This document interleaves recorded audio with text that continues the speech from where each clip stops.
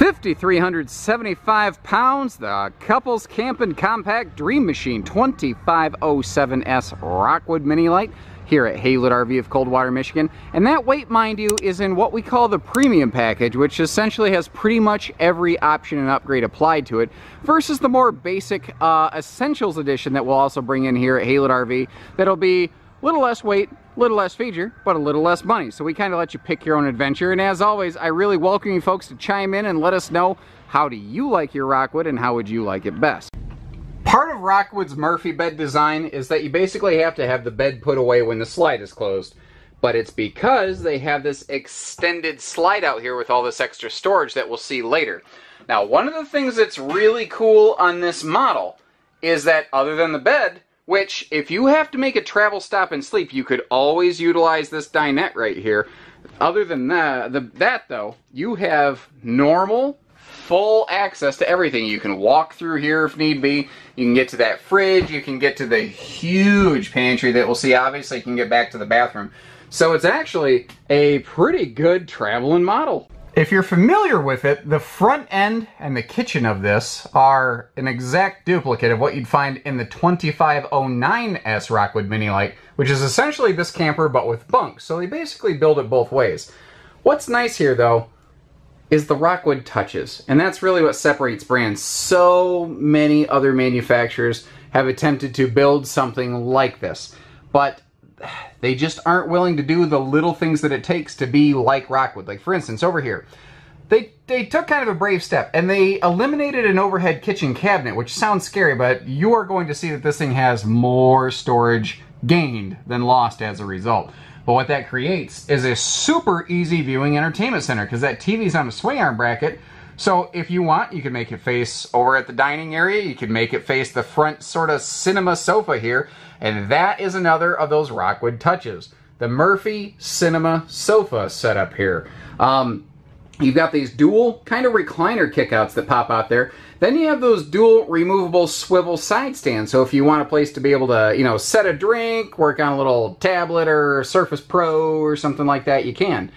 But of course, at the end of the day, you've got that safety locking Murphy bed system here, just waiting for you to drop the bed and crash out.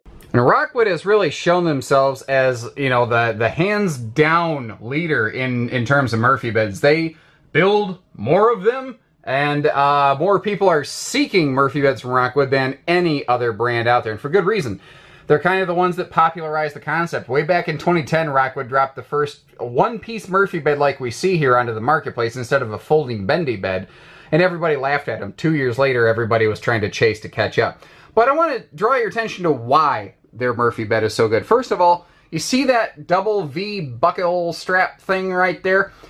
This is a one-piece, easy up-down gas strut-assisted mattress. So you can just keep all the bedding strapped in place. You don't have to make the bed every morning, every night, and isn't ease and simplicity supposed to be part of the equation? Kind of along those lines, if you look at those side stands, remember those swivel sofa side stands that we talked about? You can just turn them out of the way. You don't even need to remove them to put the bed up and down. Additionally, you still have dresser drawers and a hanging closet on both sides of that bed. So you've got normal bedroom lighting, normal bedroom storage. But it goes deeper than that. Once again, Rockwood touches are just absolutely fantastic. If I get over here in the shadows, this side stand, you see household and USB plugs. And that's great. They're easy to reach. But up here, you see how they now have a full true headboard, and up in this corner, they have household outlets. So that CPAP users could have their machine right up by their head, so that when you're doing your Darth Vader routine, so that you can actually breathe at night and not die, which is admirable of you, obviously, you don't have to have your hose strung all over the place. And it's those little details that separate this brand from so many others. You know, they're just so involved in the details, and every year they push, evolve, and get a little bit better. Something a lot of producers of Murphy beds also seem to forget is even though it is an open concept, which makes the whole room look bigger, that's sort of the point of Murphy beds. It gives us the space and seating of a Super Slide RV without the weight and cost of a Super Slide RV. Rockwood still includes a privacy curtain, because if you have a guest over here in this U-dinette, which we'll see down in a minute, probably at night you're going to want that little visual break point. Now I've got the lights on behind it and you can barely see them shining through. There's a thick, heavy blackout curtain right there. So you're going to hear each other, but you're not going to see each other. And we see it up and down and open and close like that. It makes a heck of a difference, doesn't it? Now we talked about this a little bit earlier when the slide was closed, how that extra storage right there is built right into the slide. We're going to open that in just a second. But as we come over here, I want to first look at the dinette. You got that breeze window over there, and this is what I call a true U dinette. It is larger. It's like a 7-foot dinette with a fully free-floating table, so that if you want to flip it up out of the way, flip it down, fold it down like a coffee table to use in front of the Murphy sofa, or even take it outside for picnic time, you can do whatever you want with this thing. But, as I keep mentioning, it does fold down into a big sleeping space. And once again, where that's handy is this is a couples camper, but it has a nice guest sleeping area here, whether it's for a small or large guest, or maybe just a couple big giant dogs. I know a lot of people go pet camping instead of hotels that won't allow our four-legged furry friends, because they don't realize that those are family too, but we do here at Haylet RV. But, once again, as I keep saying, this thing has tons of storage in it. We'll start down here at the bottom and work our way up and around. You can see both ends of the dinette have easy access here, and that table obviously flips right up out of the way. In theory, you could lift up all the cushions to get to that storage, but you're going to find that you don't have to. We'll talk more about that when we go outside the RV, where Rockwood gives us an outside access point to that rear bench storage there. Now you see a hanging rod up there. That's because these are removable right here. So you can take out one or two or all three of those and have as tall or as short of a hanging space as you desire, or just use it for additional pantry space.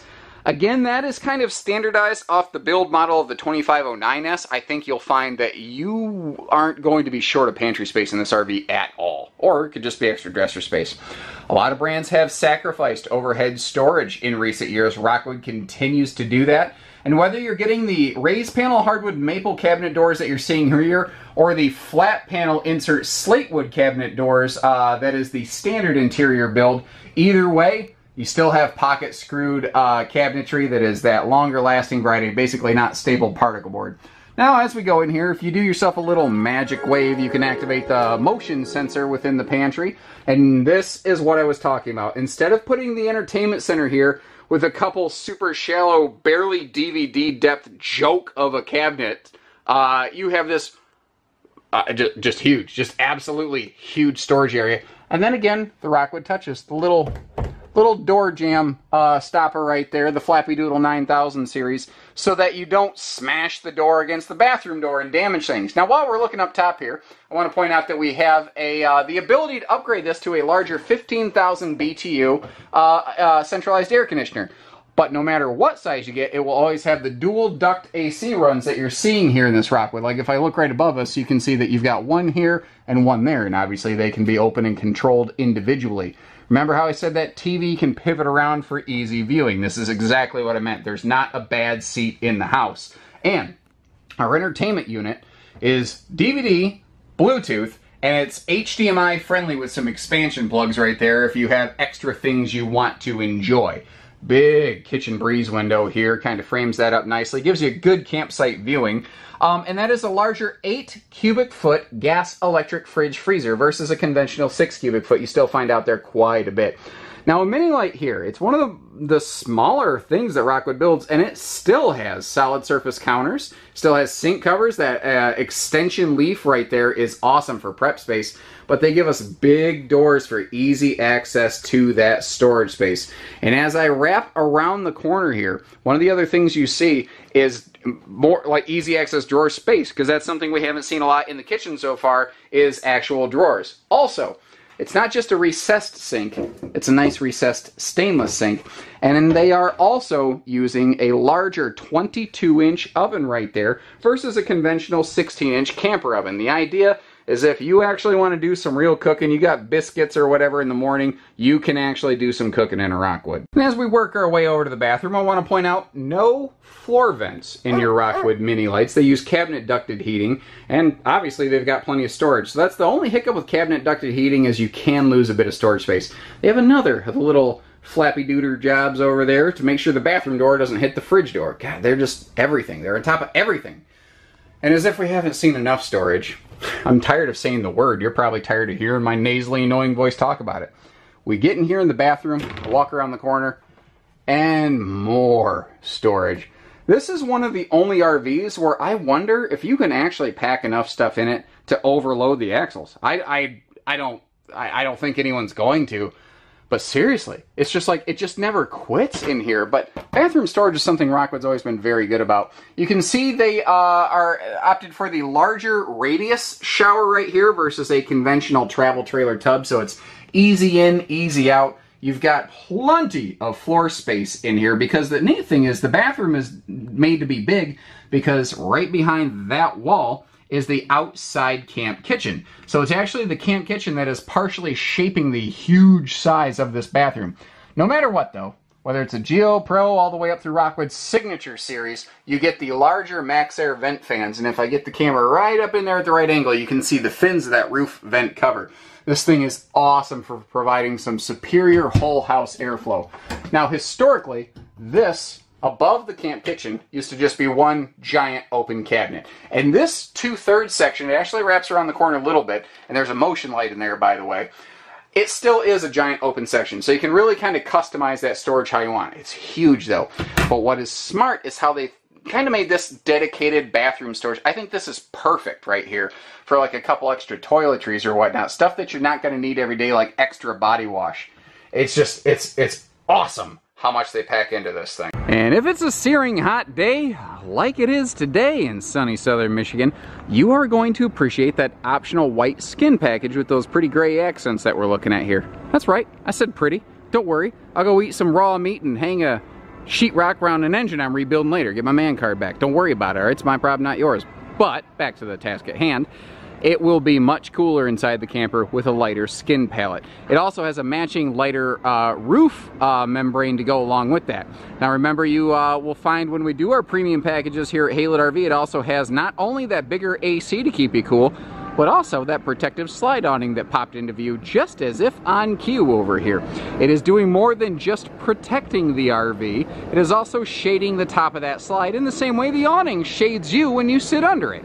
Now, up front here we have an automotive windshield, and it's just that, a windshield, not a window. It has a privacy shade internally, but obviously very heavy tinted. You're not really seeing in any of the windows on this one. Up front we have the bigger 30-pound propane tanks, which is rather uncommon in smaller lightweight trailers, and that gives you that additional kind of time between tank swap outs. Now take a look at the outside storage. We will look through the pass-through here in a few minutes. Actually, we might as well look at it right now, right? Since we're standing right here. This is actually under the sofa is what we're looking at.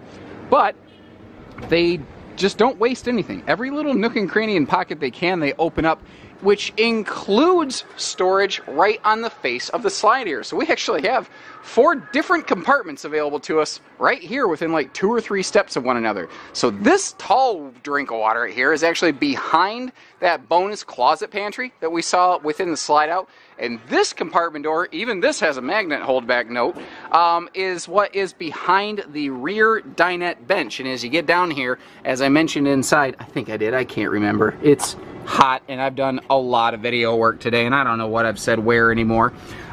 You can see that is all tubular aluminum constructed. Over here we have 4-wheel independent suspension. Not just torsion axles, but torsion suspension as well. And where this is really going to be nice, guys, is it helps prevent the trailer from body rolling. So if you're going around a corner at high speeds, it'll hold its position. It'll help the trailer stay flat and level.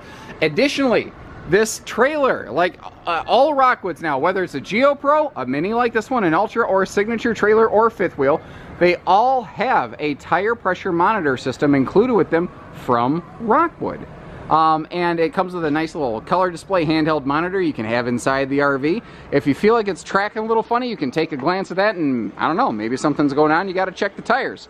all LED tail and marker lighting above that backup camera prep right there. On the rear wall, we have a full outside shower, as well as our black tank flush next to that spare tire, and a 2-inch receiver hitch right here, so that if you want to add things like bike racks or a cargo tray for a small generator, you have the perfect place to do that now.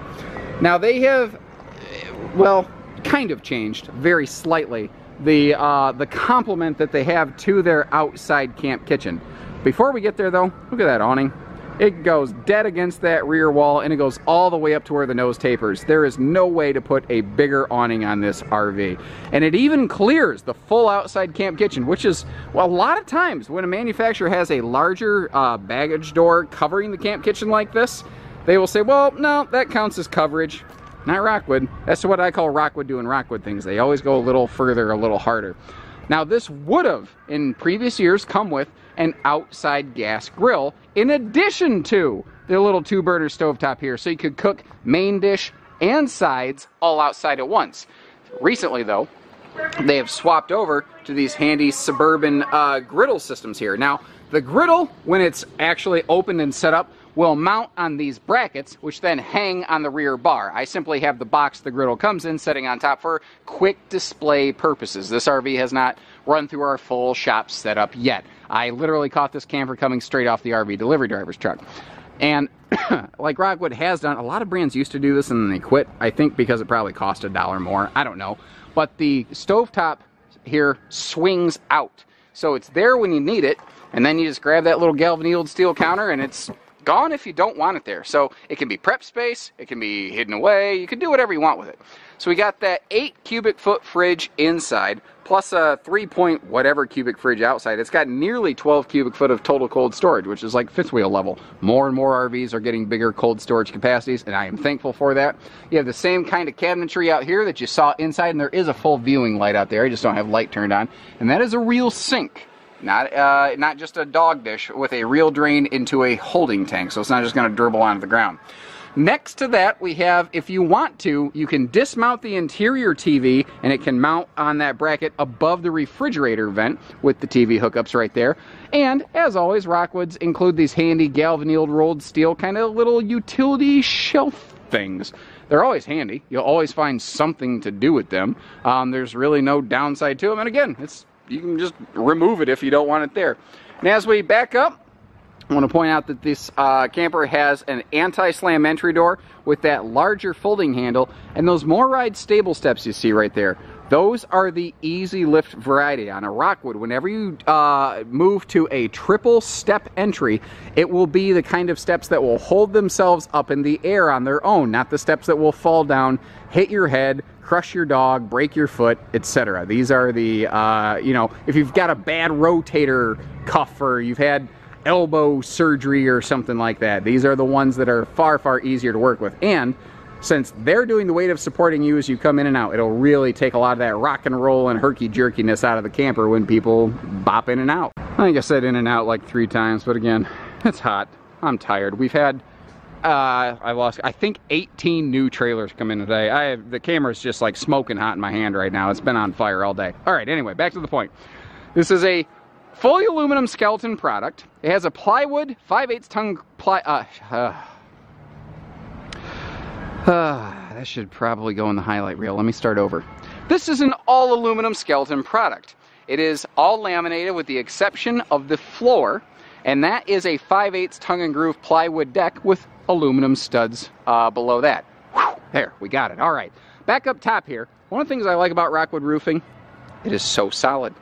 It is so solid. You walk around here, it looks good. And another thing, our check-in kind of initial quality control specialist said something to me earlier today, and it really kind of made me go, And it really spoke volumes to how well Rockwood does so consistently. He said, you know, every now and then I'll see a trailer come in and like there's a little bubble in the roof membrane, and I hate that, and that's not the kind of thing we tolerate at Haylett RV. We tell the manufacturer you need to fix that before we'll accept it here. That's why, like, if you look over here, we're actually quality control inspecting that Montana fifth wheel before we accept it and let it off the driver's truck. That's just what we do. We don't charge you extra fees to do that at Haylett RV. But more to the point, he literally said to me, I wish I could send a picture of a Rockwood roof to some people and say this is how it's supposed to look. Now, it's not a frequent problem we have here at Haylett RV, but it just really struck me that he pointed out and he specifically specified how well Rockwoods are put together so consistently. And I think it really speaks volumes to this brand. The Wi-Fi Ranger system up here, basically this RV has a built-in router is what we're looking at, although you can upgrade that to get LTE signal to it, and then it'll rebroadcast via Wi-Fi to your local campsite and give you more mobile data connectivity. And over here, a couple of neat things. Max Air vent cover for the bathroom vent fan, and notice how that skylight is on a weird 45-degree angle. That's not normal, because most of the time an RV manufacturer is trying to squeeze that skylight in between a set of roof studs. That's not the problem here in a laminated roof. There's not studs like every 12 inches or something like that. So they can put that wherever they want, however they want, and that allows them to place it dead above the shower head to always maximize your total, walk-in height. Appreciate you hanging out with me. Hopefully it's cooler where you are at than where I am on top of this Rockwood right now. But obviously, we don't let that stop us here at Haylett RV, and we want to make sure that you're getting the good information regardless of what the weather's throwing at us. Because the thing is, that's part of camping. You just kind of roll with the punches, you roll with the weather as you go, and I think we get that pretty well at Haylett RV, considering most of our staff here are actual RVers themselves, and I think that's part of what separates a lot of our team from a lot of places. Not saying other people are bad or stupid or whatever. I'm just saying our folks have a unique level of insight not often found at most sales-based facilities. So whether it's hitching, pieces, parts, trades, finance, truck and trailer package deals, RV delivery, and everything in between, we do it all at Haylett RV, except for hidden dealer fees. We leave those to the big box stores. So take care, stay safe, have fun, and happy camping, everyone.